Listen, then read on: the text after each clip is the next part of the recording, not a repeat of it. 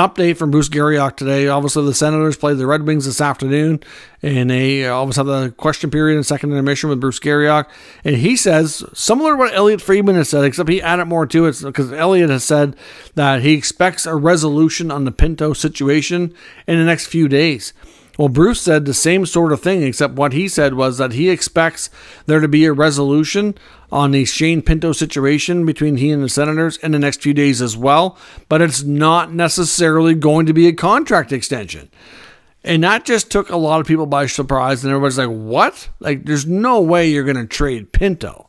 Like, that was absolutely insane. You're the one who put yourself in this cap situation because you overspent on free agents.